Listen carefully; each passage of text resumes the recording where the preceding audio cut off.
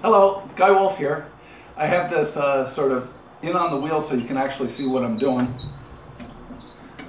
My Shimpo whisper seems to be getting a little bit of a not whispering anymore, but I love this wheel. I'm going to just make you a simple flower pot so you can see the method of pulling up a wall. This is 6 pounds of clay, which is sort of a smaller piece. Later on I'll throw you something bigger just for the fun of it. But heck, I guess I'll do that now. I'm gonna throw a 12-pounder. So here we got 6.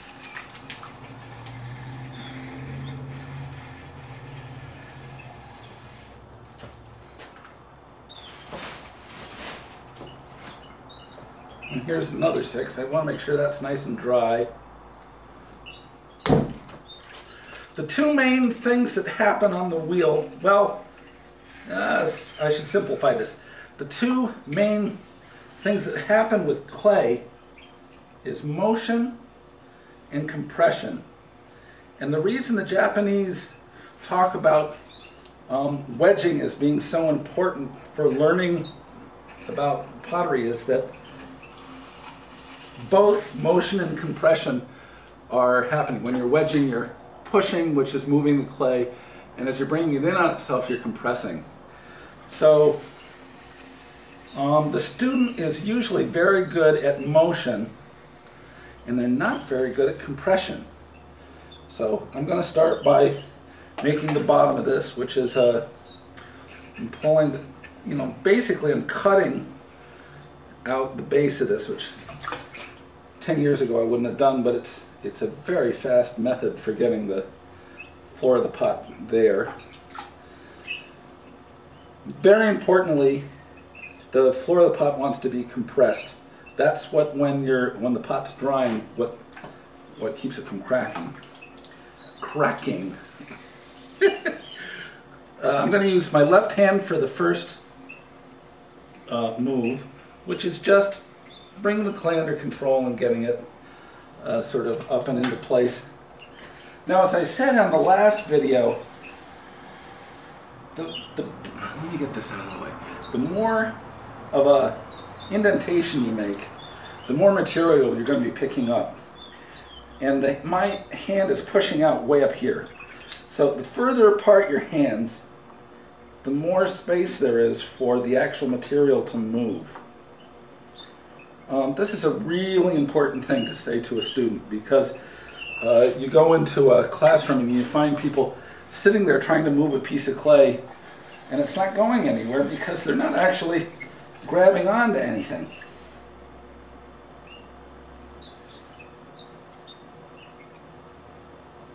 I'm going to do a piece that the wonderful staff at Monticello, Thomas Jefferson's house, let me look at their shards years ago. And this is the late Georgian era. There are a lot of pots with a double rim, and this is one of those. Okay, as I've said before, the rib is to the potter what the violin bow is for a fiddle player. It amplifies the command you're giving, the architectural command that you're giving the piece of clay. So I'm going to grab the bottom here. And a lot of people think you're just scraping, but in fact, you're really moving material around, but in a larger area of moving. In other words, there's a larger surface of area where the clay's getting moved around. There are 3 main commands that you're giving when you're on the wheel. One is to make an arch, the second is to make a straight, and the third is to make a dome. And when you're making a flower pot, you're doing a pretty simple straight line, but these pots are going to be stacked inside each other in the kiln. So what I'm doing is I'm just doing a little bit of an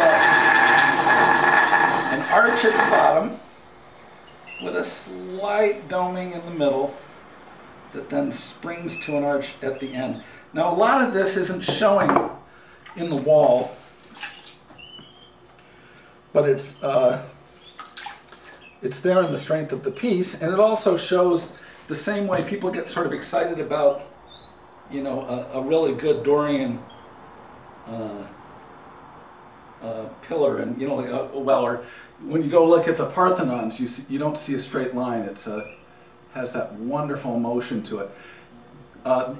A powerful motion in a line gives extra strength. So now this pot, you see in a lot of the early Virginian pots, just a simple little pressing in.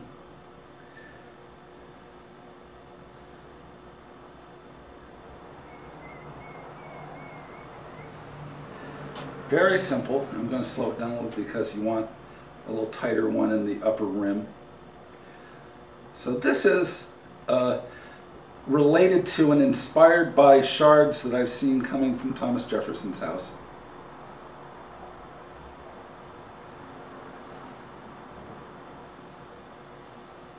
I did a video a little while ago, and everything, the proportions were all wrong, so I'm really hoping that I don't have this set in the wrong way. It'll be sort of a, as we say in the 60s, a bummer if it's not set properly. Okay, so because this pot is not from Thomas Jefferson's house, I'm going to put my name on it. If I make a pot here in my own shop, it just says G. Wolff. If I make a pot and then I you know, train somebody to make that in one of the other shops that I've worked with, then it will say G. Wolff and Company. So this one just says a simple G. Wolff on it, meaning that it was made by me here in Bantam. And I don't know if you can see that or not, but there's a little decoration on the side of the thing. So the pot's going to be cut under. This part I'd like to thank the wonderful potters I went to visit. Smith & Hawkins sent me off to visit some wonderful potters in Portugal a few years back, and I have to tell you, it was the most wonderful educational visit for me. I'm putting little supports inside this pot so that it'll be able to pick it up, and I need one that's just a little bit larger than the one I have down there, and a little bit smaller than the one I've just put in. So is this gonna do? That's, no.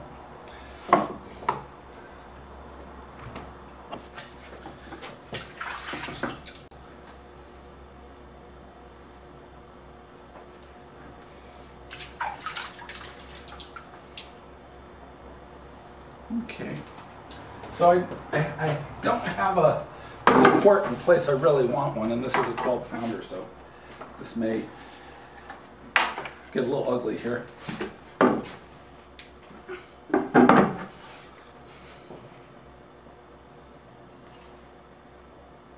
Not too bad. I have some dents that I'm going to fix, but they're not so bad. This is, being a 12-pounder, this pot sells it for a lot of money. Gosh, I'm not even sure what it sells for. Out of my shop, if you walked in the door here, this would sell for $65. Another important thing to say is that clay really does have a memory, so if you're pretty polite to it, it will go along for the ride. This is the last thing I'm going to do. I'm going to take a tool here and just cut some extra drainage holes. And here we have a pot taken from, inspired by Thomas Jefferson's garden at Monticello.